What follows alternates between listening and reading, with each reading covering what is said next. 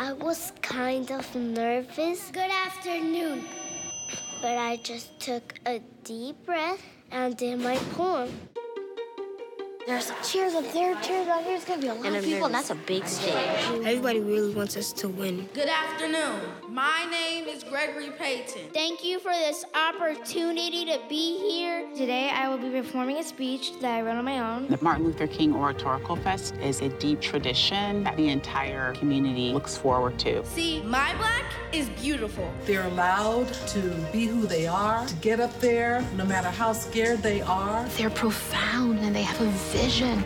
And then when they make it, it's just nothing like it. Today, we are ready as vibrant, beautiful girls full of potential. The Lord is my shepherd. The time is always right to do the right thing. We fight today. We fight tomorrow. But that doesn't stop our sorrow. It's time to stand up against hate.